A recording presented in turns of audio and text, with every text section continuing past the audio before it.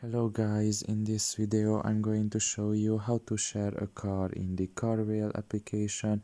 The first thing you need to do is enter the app. Once you are done with that and you are in the home page, you can just search up a car in the search bar up there, or you can just find the car in your home page, for example in the recommended section, or just in the popular one. It doesn't matter where you find it. Let's say you find a car that you like, you can just press on it,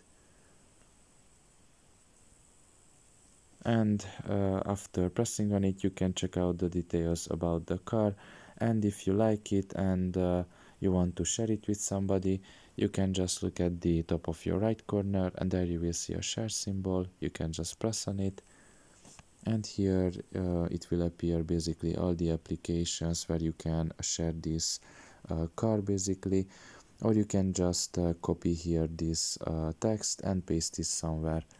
So pretty much this is all about it. I hope this video was helpful to you. Thank you for listening and see you next time. Bye bye.